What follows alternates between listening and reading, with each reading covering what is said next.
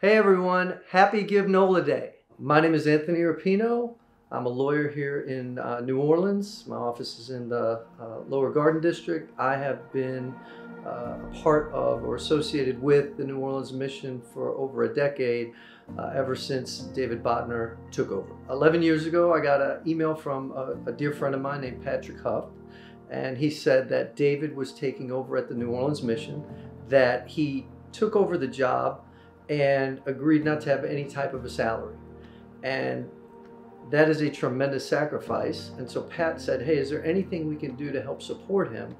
Can anybody give? And I said, good Lord, this person is taking over this role that involves so much, that takes so much from him personally, and is not getting any money for it. The least we can do is try and provide something for him and his families.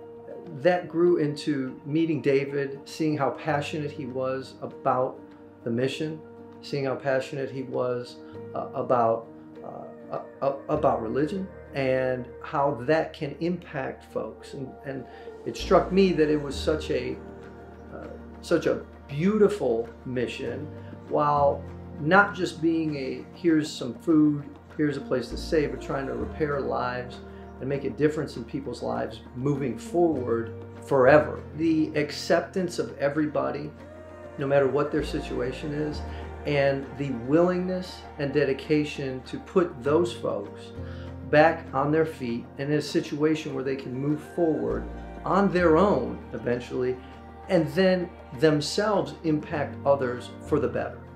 There are so many stories over time, but I guess there's a thread that runs through so many of them, which is that folks have been through a lot, and for whatever reason, maybe they have been molested, maybe they have been trafficked, maybe they have gotten involved in alcohol or drugs or something else that's really difficult to come out of.